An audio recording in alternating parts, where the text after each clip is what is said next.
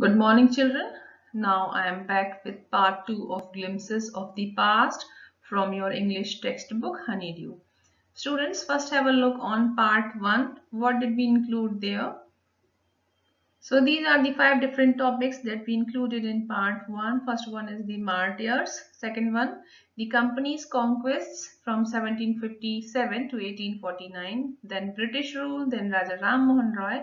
And finally, I also explained oppression. That was the fifth event given in our textbook. So these were 5 different events. If you have not seen that video, I have given you the link in the description box. You can check it there and then you can again switch to part 2. So now let's have a look on part 2 now. So students, this is the sixth event described here, known as dissatisfaction from 1835 to 56. Children, dissatisfaction means when you are not satisfied with something that is happening with you. So here the Indians, they were dissatisfied with the behavior of the Britishers, with the policies of the Britishers and how they were governing all of us. So because of that, dissatisfaction rose in our society. Now see different events during this period. Education in India was in Persian and Sanskrit. In 1835, a British man named Macaulay suggested a change. So children, before the arrival of the Britishers until 1835, Indian students were getting education through Sanskrit and Persian language. Means the medium of instruction was Sanskrit and Persian language. In 1835, one Englishman, one Britisher named as Macaulay, his name was Macaulay, he came to India and he saw that Indian education system, and then finally he made one suggestion. What was his suggestion? We should teach the natives through the English language. His suggestion was that now the medium of instruction for the Indian students must be changed, and now they should also teach English language to Indian students. And the other official was agreed with him. So now the Indian students started getting education of English language.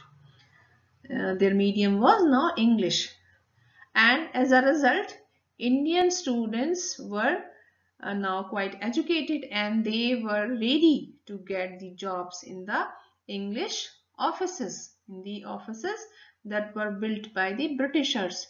But there the Britishers gave very unimportant jobs to the Indian people, these Indian intellectuals who were produced, who were ready after getting English education. But we Indians also got one benefit of English education. What was that benefit? Now our people who were getting education through English, they were turned into a new generation of intellectual people. Means after getting education in English, they were now very much familiar with the policies, with the language of the foreigners, and they were able to easily understand their tricks and tips, how they were ruling on us. So now it was a benefit for Indian society. And after getting education, we also became learned. So we means the Indian people of that time. So now they were able to think about their own welfare and the welfare of the society of India. So now they also made a plan. Now what they are discussing here in the second picture, we must educate our brothers. After getting education, they thought that their other brothers should also get education in a proper manner. So for that, the other one is saying, and try to improve their material conditions. Means we should try to make our brothers educated, and we should also try to improve their financial status. Material conditions means financial status, means because the Indians were not getting enough money from the Britishers side, so their financial condition was a bit poor.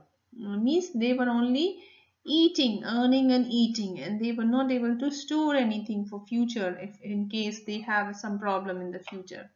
So here the intellectuals, people who are now well educated, they're planning that they should try to think about the other brothers of their society, and they should also try to improve their material condition. And for that, they also planned that they must complain to the British Parliament against the rules that are prevailing for the Indian people in Indian society from the British side. By 1856, the British had conquered the whole of India. They cared little about the needs of Indians. Our kings have become puppets and we have lost our old jobs and lands. They are converting our brothers. You only talk, do something to drive them out.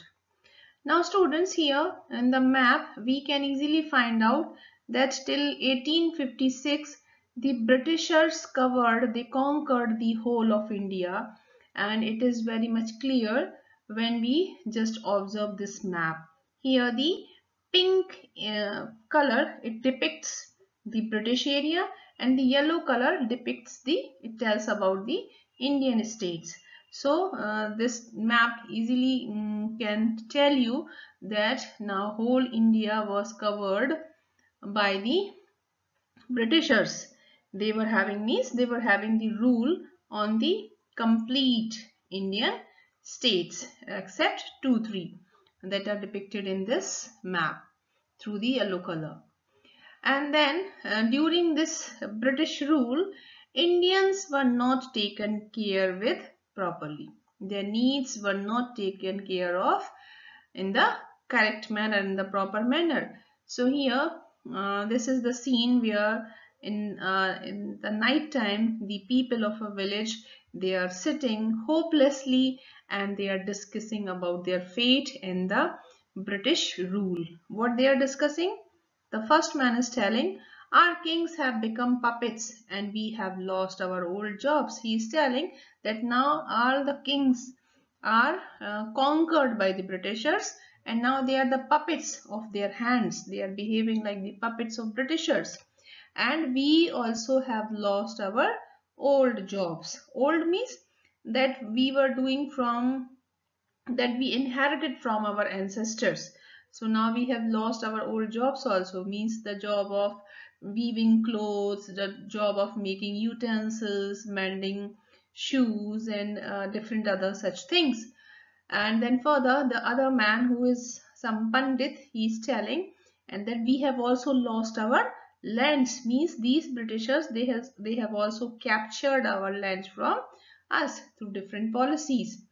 And then further, some other man is telling that they are converting our brothers, means these Britishers, they are also forcing our Indian brothers and sisters to leave their original religion and to become Christian.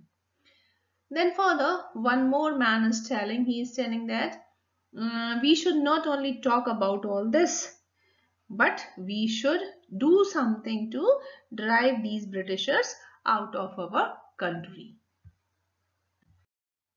Now the next event that is described here is the Sparks from 1855 to 57. Texas continued to ruin the peasants. In Bengal, the Santals, who had lost their lands under new land rules, became desperate. In 1855, they rose in rebellion and massacred Europeans and their supporters alike. Now students, as we came across earlier, that Indians were levied heavy taxes on them from Britishers' side, and these taxes continued to destroy the Indian small landowners, the farmers who were having the small lands. So they were now destroyed by these heavy taxes that were enforced on them by the Britishers. In Bengal, what did happen? The Santals, they lost their lands under the new rules. Uh, they were put with the heavy taxes on them, and because they could not pay those taxes, they were in debts. So because of that, they had to lose their lands, and now they turned desperate. Desperate means hopeless, because they didn't have anything to work on. They had lost their lands, they had lost their job, so they became hopeless. Now in 1855, what did they do? They rose in rebellion. These peasants from Bengal, those Santals, they rose in rebellion. They became rebellious. They started the revolt and they murdered. Massacred means murdered. They murdered the Europeans, the Britishers, and all those people who were the supporters of the Britishers. Okay, understood? Discontent was brewing in the East India Company's army too. The white soldier get huge pay, mansions to live in, servants, while we get pittance and slow promotions. The Angraj asks us to cross the sea, which is against our religion. Who is the Topiwala to abolish our age-old customs? We must drive out the Angraj. Sepoy Mangal Pandey attacked the adjutant of his regiment and was executed. Thousands of other sepoys revolted. They were stripped of their uniforms, humiliated, and put in irons. So children, here we see that discontentment means the dissatisfaction was also brewing. Brewing means developing in the army of East India Company. Here, I want to tell you one thing, that East India Company didn't have only the Britishers as the soldiers, but also the Indians were the part of that army. Means Indians were also serving as soldiers in the East India Company's army. But the company's officials, they differentiated between the Indian soldiers and the British soldiers. How were they doing this? How was this happening? The British soldiers were getting huge salaries, big houses to live in, and also the servants to work for them. Meanwhile, the Indian soldiers were paid poorly, and they were getting slow salaries, and they got slow promotions.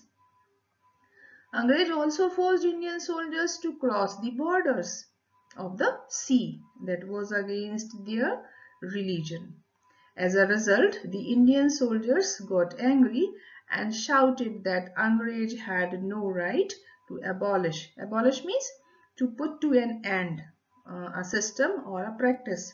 So in India, there was a system, a practice that Indians should not cross the borders of the sea, otherwise they will lose their religion. That was the custom at that time which was prevailing in Indian society. So those Indian soldiers who were working for Britishers, they got angry, they got annoyed that Indians, means the Indian soldiers, they were forced by the Britishers to cross the borders of the sea. So they planned. What did they plan?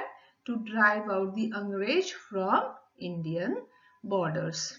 And then one Sipai named Mangal Pandey, he attacked one official from his regiment. He killed that official and he himself was then hanged to death. He was executed later on by the Britishers. Now thousands of the other sepoys also revolted. They also took part in the revolt against the Britishers. And as a result, what did happen with them? They were stripped of their uniforms. Means they were terminated from their duties. And they were also insulted by the Britishers. And finally, they all were put in the jails. Put in irons means put behind the iron bars, means jails. Few Englishmen had cared to understand Indian customs or the people's mind. Oh, poor Brahmin soldiers, do you know that the grease on the bullet you have to bite is made from the fat of cows and pigs? What? The white man has deceived us too. Now, till this time, few Englishmen they had started to understand the Indian customs and the minds of Indian people.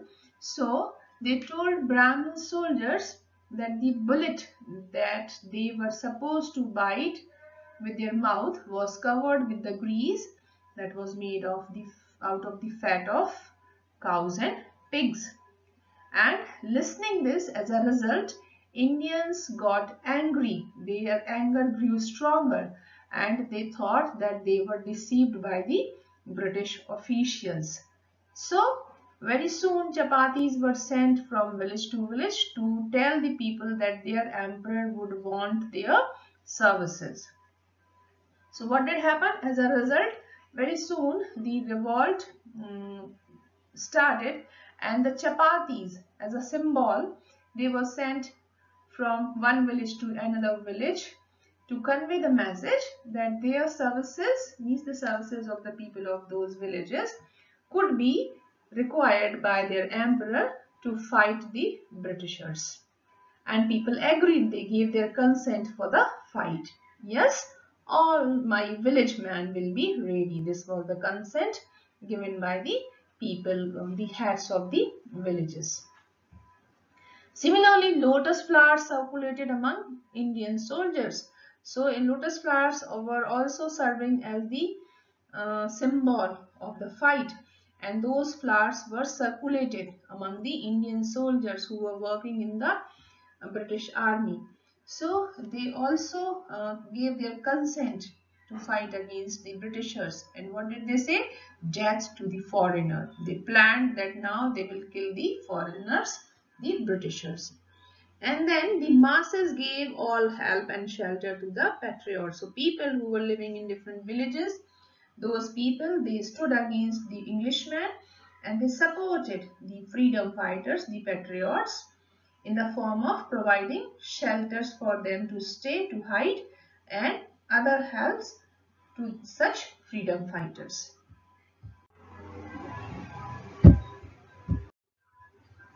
Now comes the eighth event that is described in this lesson under the heading Revolts of 1857.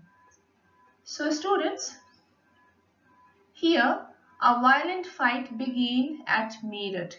Then there was a violent outbreak at Meerut, means a violent fight started at Meerut, and the Sipais, they marched towards the Delhi and reached in the court of Emperor Bahadur Shah Zafar to seek his help.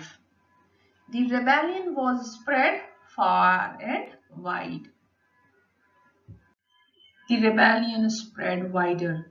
Many landlords had lost their lands because of the British policies, and they were sore. The white man's rule must end. Yes, we will help you. So students, what do we observe in these pictures? The first picture is telling us that the rebellion, the revolt against the Britishers was spreading far and wide. So many people were involving in that revolt against the Englishmen. Even the landlords, Indian landlords who had lost their lands because of the policies of Britishers, they were also angry with the British authorities. So what did they do? They also consented the patriots, the freedom fighters, that these landlords, they will support the fight against the Britishers. And in this way, so many people were now involved in the war against Britishers to get freedom. So children, this is the last event described in this lesson, the fight for freedom 1857. Many former rulers like Begum Hazrat Mahal of Lucknow were bitter. The white man has taken away my kingdom. They joined the upsurge against the foreigner. So, along with the common man, the and the landlords, also the rulers, were angry with the Britishers because their kingdoms were captured by the English people. So what did happen? As a result of their anger, they also joined the fight against the foreigners. And popular leaders like Maulavi Ahmadullah of Faizabad told the people, "Rise, brother, rise. The Angrez is ruining our land."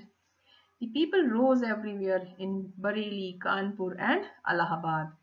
So the famous leaders like Maulavi Ahmadullah of Faizabad, they motivated the Indian masses to participate in the fight against the Britishers, because Britishers were ruining their land. They were destroying the human community of India. So from every part of our country, such as Bareilly, Kanpur and Allahabad, people rose. They started to take active participation in the fight for freedom. Azimullah Khan told Tatya Tope, "We should have Peshwa Nana Sahib as our leader in this war of independence." The patriots pounced upon the British and fought pitched battles all over North India. 80-year-old Cbse of Bihar received a bullet in his wrist. "Mother Ganga, this is my last offering to you." So students, what do we notice here? That further, the northern part of our country was also getting involved in this fight for freedom. And one such freedom fighter, Azimullah Khan, he told Tatya Tope that now they should have Nana Sahib, Peshwa Nana Sahib, as the leader of this fight for freedom against the Britishers. And then all the patriots, they jumped into this war of freedom against the Britishers, and they fought the severe battles. The whole northern part was involved in this battle. And in the next scene, we see that 80-year-old Kanwar Singh of Bihar, he received a bullet in his wrist during his fight with the Britishers. So what did he do? He offered his wrist to Mother Ganga to save his life. And what did he say? That, "Mother Ganga, this is my last offering to you." And then he cut his wrist from the place where he got the wound because of that bullet. So in this way, students, we have seen that Indian people had to struggle a lot to get this freedom that we are enjoying nowadays. Children, I hope you have understood the lesson. Tomorrow we will meet with some other story. Till then, take care of yourself. Thank you.